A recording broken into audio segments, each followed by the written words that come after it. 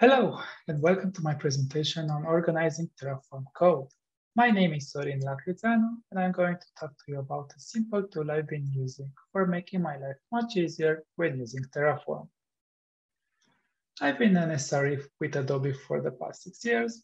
I love all automation, especially Terraform, and I'm the guy that's, in this case, literally behind the Git managed project you see here from GitHub. I tend to be quite thorough in my work, so I often plan for the long term. This was also the case when I was getting started with Terraform, and I invested in a sane workflow before introducing any code to my team. So what are we going to talk about? I'm going to start sharing some of the problems I was facing. Now, why write a tool anyway? Then I'm going to describe what my tool brings to the table in terms of functionality. Next, you'll get some insights on what other benefits you will get from using this wrapper, followed by a recorded demo. Finally, you'll receive my personal take on why I think you should try this before we can get to the Q&A portion, where I would love to hear your questions and thoughts.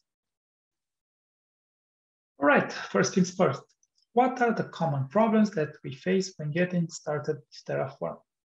Here's a list of issues, or as I would call them, our deepest desires, that many of us in the industry needed to solve at some point before getting our team on board. First off, we don't want to write duplicate code. Then we aim to reduce potential splash radius. We want to use Terraform to its full potential so we can chain modules together by logical remote state references. We want standard workflows and recognizable repository structures. It would also be best to avoid long and error-prone commands during our workflow. It's always a good practice to adopt common and predictable naming conventions. Now, naming stuff is pretty hard, and without good names, finding stuff is even harder. Last but not least, having a clearly written and easy-to-follow documentation is what keeps teams sane, organized, and flexible to bring in new members at a lower cost of onboarding. Now, let's see what the wrapper actually provides. First off, it enforces the adoption of a certain folder structure. It's really a basic split between modules that you write once and share across environments. And then you have an environment folder where you organize the different inputs that each product requires for any given environment. Now let's look at this into more detail. In the repository root, the wrapper expects to find this .tfm configuration file.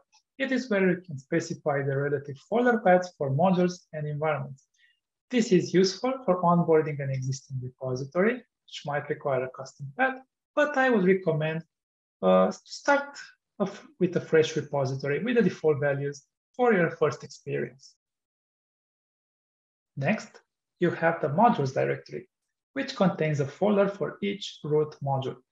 You can, of course, reference as many child modules as you want, be that locally from subfolders or another folder beside modules and environments, say vendor, or even better, reference them remotely. But nested root modules are not supported for better consistency across projects. Finally, we have the environments folder, and you will probably notice that we first list product folders. Now, as a side note, in my personal experience when working on services which are comprised of multiple and similar microservices, it is not worth managing multiple repositories for the infrastructure, so they end up in the same one. Now, these product folders contain environment folders, and under each environment, you'd have a folder that matches the module name. Finally, you have what I call the component layer, which are really multiple instances of the same module in the same environment. This could be maybe role types for similar compute resources, or maybe different network types. It is your choice how you decide to organize around this layer. Now, the second solution that the wrapper provides is a custom interface to use instead of the default one. This aids you in using the folder structure that we've been discussing. As you can see here, the focus is on the what.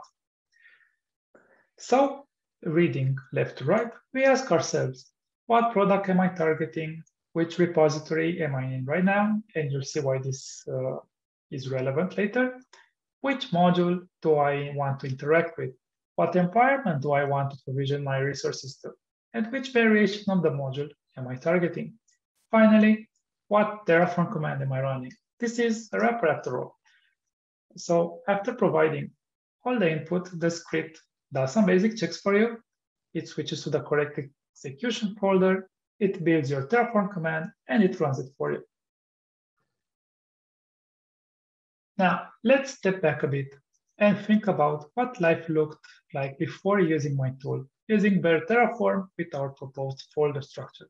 Now, I am assuming that most people have a similar folder structure, so the pain points described here should strike a note with you as well. Let us take the following example scenario. We want to run Terraform apply for a module called Manage Firewall in a development environment for the Bastion host role of the service-a microservice. We would first need to change our working directory to the module folder. I think people prefer to do this instead of messing around with another Terraform flag. Then, I am also assuming that you want to use Terraform workspaces. Now, it's perfectly fine if you don't, but in that case, you'd need to find another way of making your Terraform TF state keystring unique enough for your remote state configuration. I think it is safe to assume that all production setups use a form of remote state for team collaboration. I also get why you might think workspaces would be an overhead, but they don't have to be. Now, more on that later. Now, circling back to our workspace command, you'll probably want to adopt a naming convention. This is the one I propose for my projects because it's generic enough to not collide with names used across teams and projects.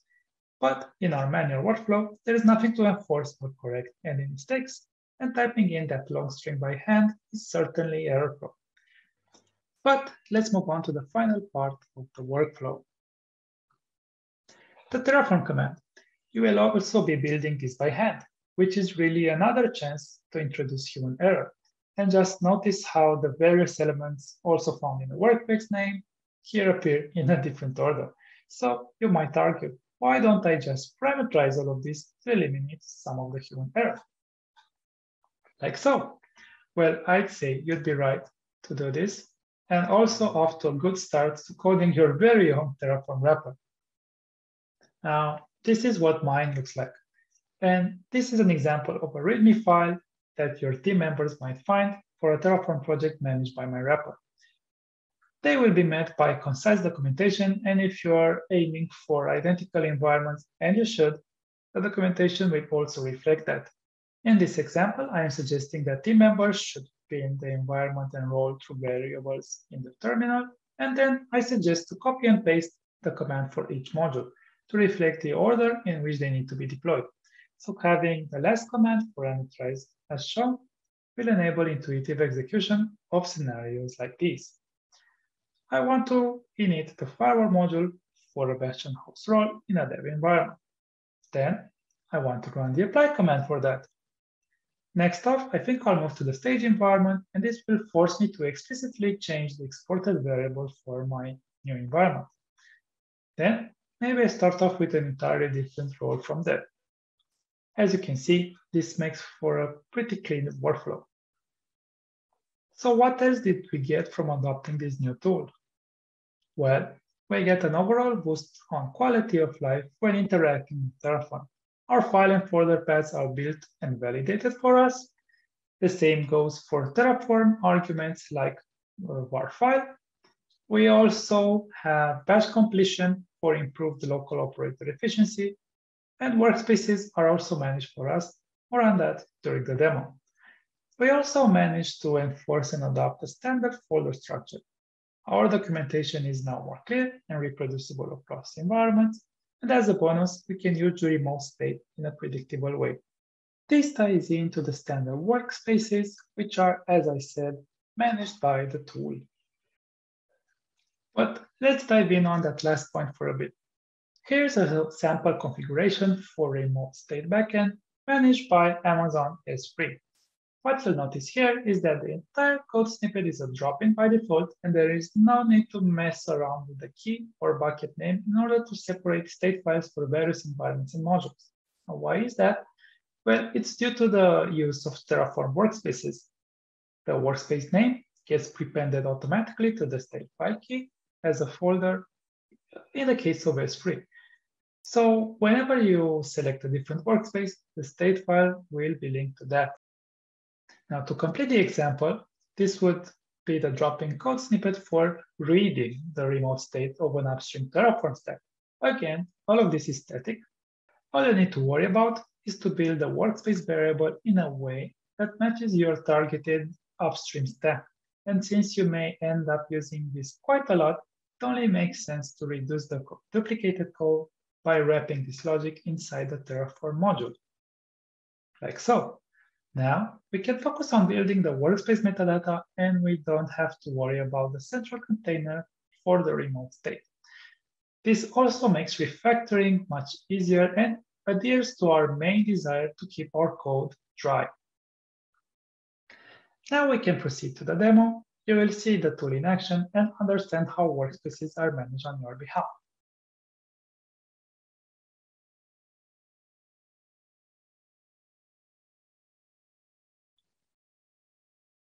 For this demo, I'm going to show you a sample project that creates infrastructure in AWS from scratch.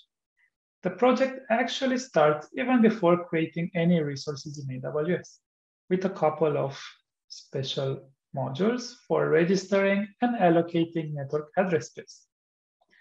We use our workspace naming convention to power this functionality.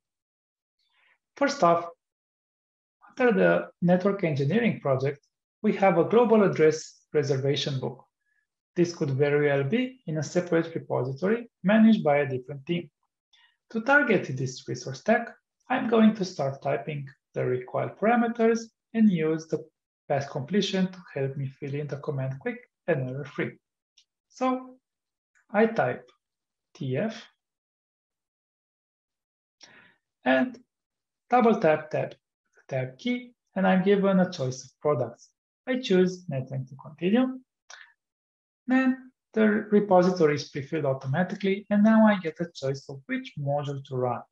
Since this is a global environment, the rest of the parameters autofill with ease. Now we choose a Terraform command and hit enter.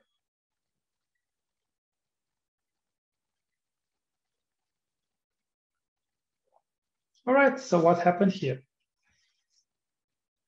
After validating my inputs, the wrapper automatically selected the workspace for my stack, and then it ran apply command in Terraform. And these are the outputs that we got. So what's next? A VPC will have multiple subnets defined, so the next module will do exactly that. Only this time, we don't really type them in manually, we are calculating them.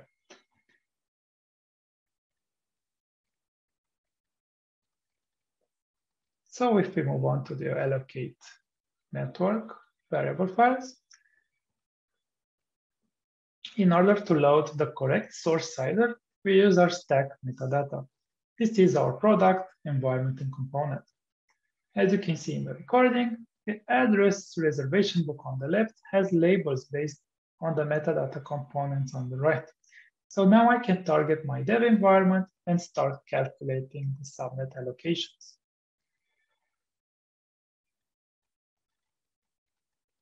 Right? We will define a VPC of this size. We only need one. We've got private subnets, we mentioned their size and how many we want, and so on and so forth for the other types of subnets. Now, since I have a README document, I don't waste time typing, I just follow the procedure. And I copy and paste the command, and I run it right away. But first I set the environment that I'm targeting, and there it goes doing its thing. Okay, so we get a lot of information here that is stored in no resources in the remote state. But what we're interested in is the CIDR allocation data, which is later used. And we can filter the outputs as you normally would. So now we have outputs to export to our product-specific and environment-specific data. Now you can guess what happens next. We can finally create AWS resources with the next module called Create Network. Now, notice my inputs don't include any details about the subnets, availability zones, and all that, because they are all being calculated or referenced from upstream modules. Okay, so finally, let us create our AWS resources. I already have AWS credentials. All I need to do is execute the next module. You will notice this is the first time I execute a command, so the workspace did not exist before. I am given a prompt to create one, and it is selected for me, and the Terraform execution continues on my behalf. Now, we can double check the expected information is in the plan. So we got the VPC CIDR that we expected from the first module, and it matches up. We see that our public subnets are of the expected size and count. And we feel confident that we are creating the correct resources in the correct workspace. So we let Terraform carry on and let it do its thing.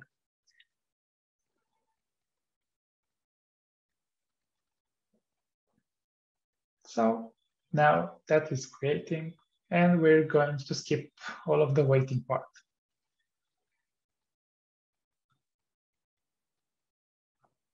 Now, there is just one more thing I wanted to show you. Let's see what happens when we type the command workspace list. Waiting for my record self to catch up. All right, so what you got here is a bird's eye view of your entire infrastructure that uses the same remote state bucket. This is really nice because you can get a pretty good idea of what's out there. Now, you are free to grab it, filter it, and so on. It's a good way of getting a summary of everything you manage in Terraform across clouds and service providers.